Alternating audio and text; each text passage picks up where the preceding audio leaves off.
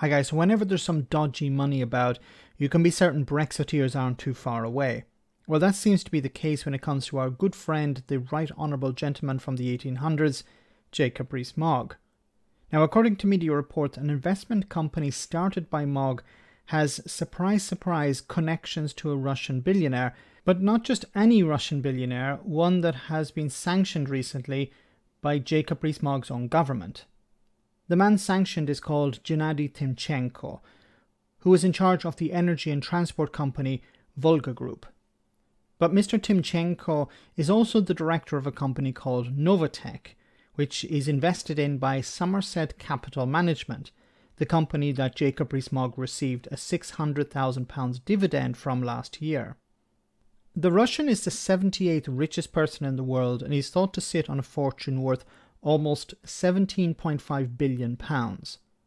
Now, while he's been untouched by the British until last week, he was placed under sanctions by the US government almost 10 years ago.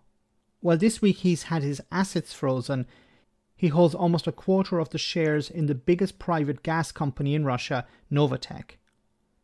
Jacob Rees-Mogg's company invested £5.7 million in Novatech for its clients. Timchenko once told a newspaper, and I quote, "You have to pay for everything in your life, even for your relationship with the president." The company that was founded by Mogg was asked for a statement, and they said the following: Jacob Rees-Mogg no longer works at Somerset Capital and has had no role in any of the firm's investments decisions for over a decade. Any partnership interest in Somerset is held in abeyance, in accordance with ministerial code.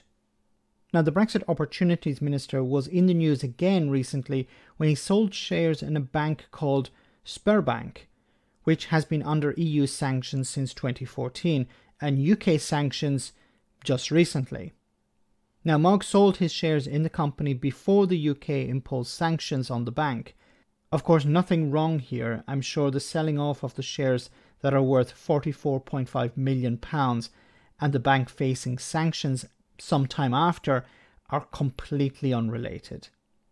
Let me know in the comment section, guys, what you think about all of this. As always, your comments are greatly appreciated. Thanks a lot.